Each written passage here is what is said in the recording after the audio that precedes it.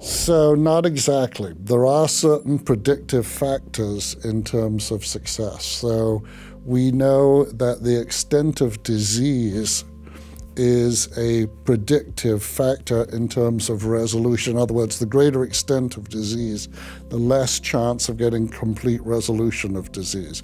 On the other hand, the symptom improvement is best in patients with severe disease. So it depends what you're looking at. We like to think of it in terms of resolution or of disease or complete control of the disease, and that's better in the less severe. Smoking is definitely adversely affects outcome following surgery.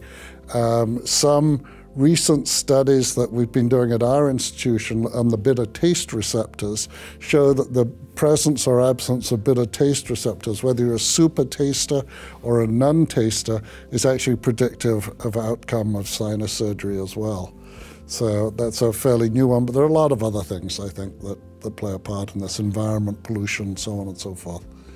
There are ways to predict sinus surgery, but it's a compelling approach of the patient. It's a total approach, and we have to manage a framework. So at this moment, we have very simple clues which, in my opinion, are underestimated and not practically done.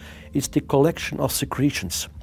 The collection of secretions mean that mucosinusal secretions have to be collected, not always sent to bacteriology or virology, but they should be sent to pathology to see what is the cellular content of it. And to my opinion, with recent work which has been published, I could show that the presence of eosinophil mucin, this is a specific pathological image where you have necrotic eosinophils, where you have shark-related crystals, but the characteristics of those secretions can predict the outcome. Meaning that if you find patients with that kind of tough secretions, in my study on the long term in patients with nasal polyposis, you might have recurrent disease in 50% of your patients and even going up to 70%. And by collecting secretions, looking for eosinophil cells, you have a very simple way to predict in a certain patient within a week, if you have information, to tell your patients the outcome might be bad over 3 to 5 years. I think that's interesting.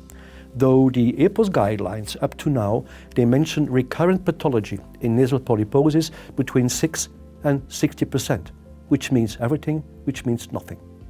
So I think that the urge is to be pushed forwards.